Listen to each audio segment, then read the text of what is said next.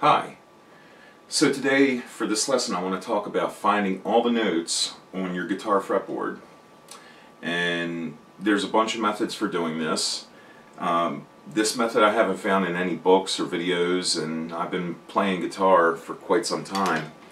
It's just something I kind of stumbled upon probably like 10 years ago going to a guitar lesson.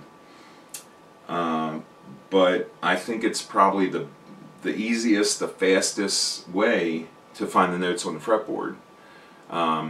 That's actually practical. I mean, sure, you could go on Google and type in notes on the fretboard and probably get thousands of different pictures or diagrams of the guitar neck with each note for each fret and each string. Or you can do a hands-on approach, which is what I want to show you now. And I'm gonna give you some ideas, some additional plugins or additions to this, just to kind of even make it more easy and more fast. So with that said, with this method you only need to know a couple things, and they're really simple. The first thing is you need to know the names of all the strings on your guitar. So that's it. So I'll go through them real quick just in case you don't know. You got the high E string, you got the B string, you got the G, the D, the A, and the low E. If you have a 7-string guitar, you just need to know what the low 7 string is, which happens to be a B. If you have an 8-string guitar, you just need to know that low string. And the concept works for that. It even works for bass guitars. Okay, you just need to know the open strings of whatever you're using. Okay, so the next thing you have to know is the difference between a half step and a whole step. I'm assuming most people know this, but if you're just a beginner, then I'll go over that real quick. A half step is just moving from one fret to the next, right? No matter where you are on the guitar. Any string, any fret.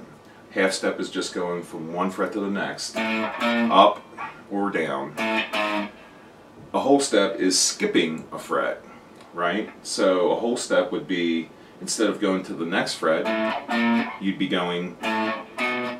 skipping a fret. In this case, we're at the 5th fret. A whole step up from the 5th fret would be the 7th fret. A whole step down would be from the 5th to the 3rd. And this is applied to anywhere on the neck and any string. So that's the difference between a whole step and a half step. So the last thing you have to know, or I would say commit to memory, is just 4 notes. I want you to remember 4 notes, and those notes are B and C, E and F, right? B, C, E, F. And the reason why I want you to remember those notes is because on the neck of a guitar, the notes B and C and E and F are the only places on the neck that you're going to come across half steps, right? Every other note is separated with whole steps, except for those 4 notes. Now we're not going to get into sharps and flats because that's determined by the key signature that you'll be using, or the scale. This is just to identify the notes on the guitar. So E to F, or F to E, right, forwards or backwards, and B to C or C to B. So E, F, B, C, those are very important that you remember that. So we're going to go through each string using this method to locate certain notes.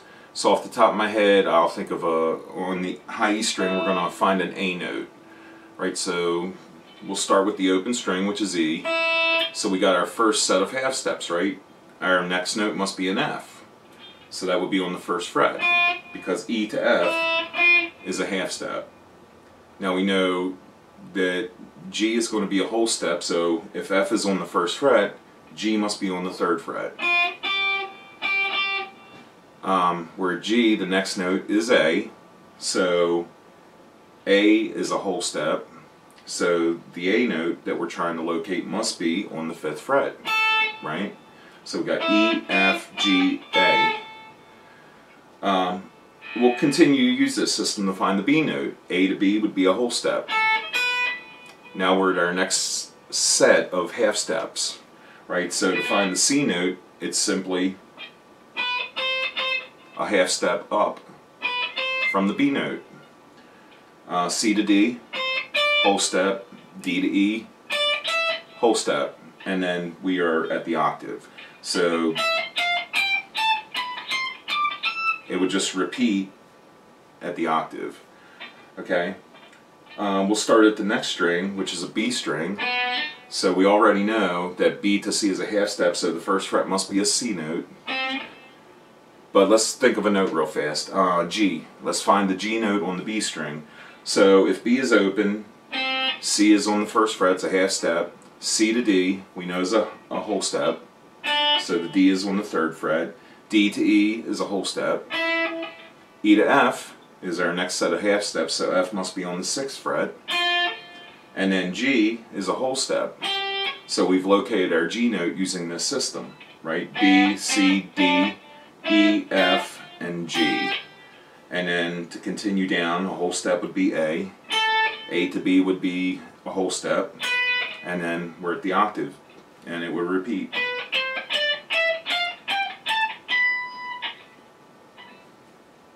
Alright, next, the G string. Let's find the E note on the G string. So G to A would be a whole step, right? Second fret, A. A to B would be a whole step, fourth fret. We're at our set of half steps here, B to C. So the C note is on the fifth fret. C to D would be a whole step. D to E, a whole step. So we've located our E note right here on the ninth fret of the G string. Now I'm not going to go through every set of strings. I just wanted to go through a few sets of those strings using this method, which I think is a really quick way to find notes. I mean, let's find the E note on the D string. Well, that would be really simple. If D to E is a whole step, then we know the E is right there, right? Okay, so that's basically the system. It's nothing spectacular. It's just really simple, really fast, really practical. It's just a matter of knowing the names of the strings, knowing the difference between a whole step and a half step, and memorizing E to F and B to C are the only half steps on the guitar that's ever going to occur, right? And we're not talking about keys and sharps and flats and different scales. We're just talking about the natural notes, basically of the C major scale. So some additional plugins to make this a little faster. We can use octaves, of course, to find notes on other strings. And I'm not going to go over octaves. I'm sure you can find that on YouTube. An octave is one way. Another way to make this system a little faster is to find a fret. For me, I like the fifth fret because every note on every string happens to be a natural note. I mean, if we went to the seventh fret, then we've got this sort of atonal note, which could be a F sharp, right, or a G flat. So the fifth fret, all the notes are natural. So another suggestion would be, beyond this method, E to F, B to C on the guitar neck, another method would be to memorize each note on the fifth fret for each string. That way, instead of, like, let's say finding the B note on the high E or the low E string, instead of going E, F, G, A, B, right, using our system of half steps and whole steps, we could just, if we know the note on the A string and we're looking for the B note, we know that that's a whole step, so immediately we find it. So I think that's kind of maybe a little bit of a quicker way. It's not like you're going to use this method for improvising. This is more of a method for just locating the notes, committing them to memory, and for me it makes a lot of sense. I think it's pretty practical and pretty fast. And if you have any questions, just leave them in the comments below. Thanks for watching. Hope this helps.